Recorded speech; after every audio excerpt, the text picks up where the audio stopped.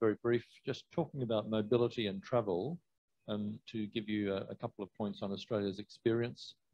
For the first 2 years of the pandemic, we adopted a very strict restriction on travel into Australia and out, with compulsory quarantine and numerical caps, which prevented more than a certain number of people arriving each day. Since November last year, those restrictions have almost entirely disappeared.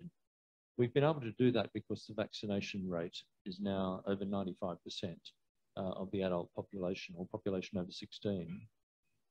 In the meantime, the infection has actually spread to about 30% of our population, about 8 million cases, but only a relatively low death rate of around 9,000.